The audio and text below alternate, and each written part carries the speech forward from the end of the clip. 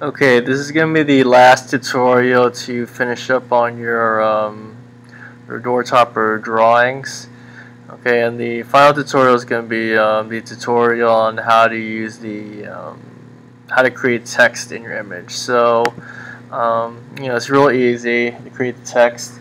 At this point now, you should be done with outlining your drawing, finishing your coloring. Now I'm not going to really finish my drawing itself because, I don't want to waste the time to do that. But the next step that you want to do is you want to open your layers window and you want to lock your color layer and your outline layer. Okay, now you shouldn't need to make any more changes if you are done with these two layers, but if you ever need to make corrections, just click on the lock and I'll unlock it, and you can make changes to parts of your drawing. Okay, now you're going to create a make sure you're highlighting the outline layer, and you're going to create a new layer. So you're going to create a new layer above the outline, and you want to title this layer as your text. Okay, and this layer here, you're going to put your text in this layer. So you just want to make sure when you're using these layers, just be real organized with what you're doing. I like to have the text on one layer, outline all, color, and the rough draft, etc. Okay, so originally if I open up my rough draft, I have words in here and over on the bottom too. So on the bottom I have my name, and then the university is in the other box.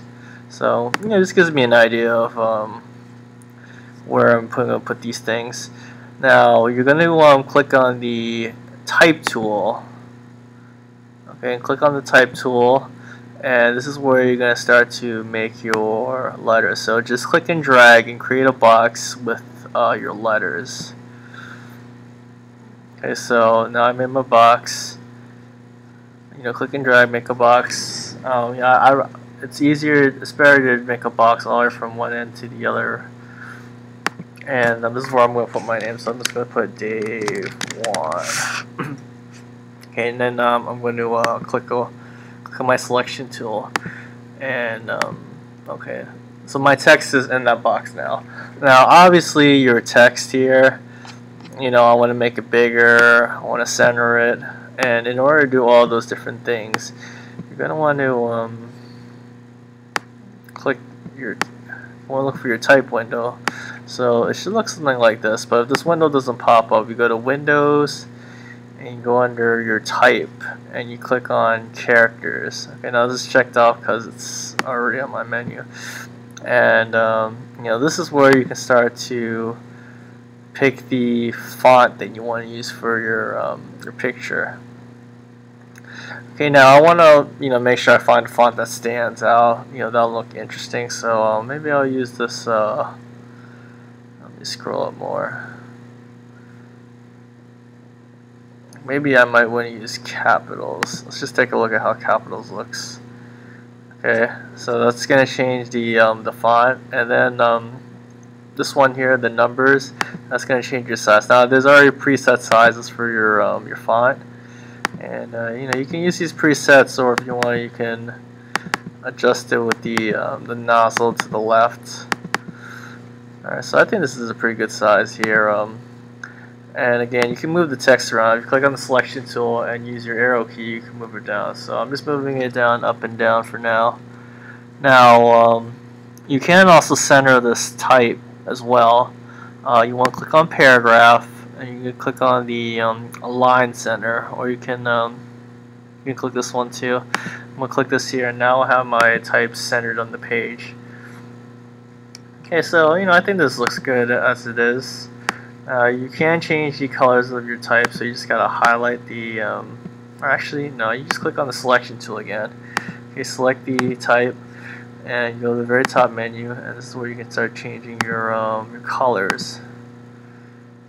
Okay, or you can actually change the fill here. Maybe I make it red. Maybe I might want to make this an outline of a black all the way around. I guess I can't change the stroke of it.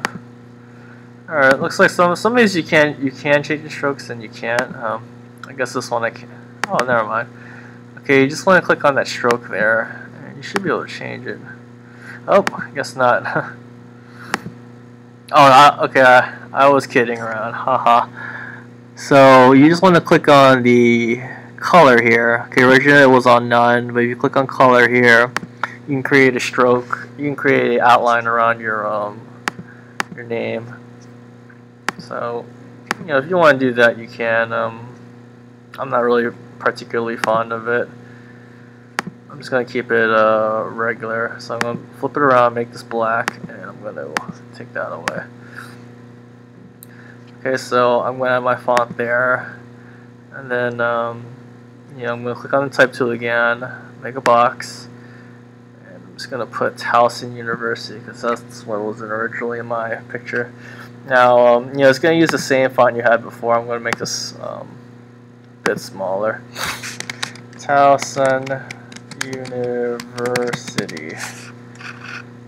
Okay, and one other thing too, when you're choosing your fonts, okay, you want to make sure the font goes well with your image or what you're trying to display. So, you know, these Eagle door toppers, you know, they demonstrate college readiness, and you know, you want to be professional with it. So, you know, I feel like this font here looks very professional. So that's the reason why I'm using this particular font. You know, it looks very professional and it pops out. Okay, and that's pretty much the tutorial for the text.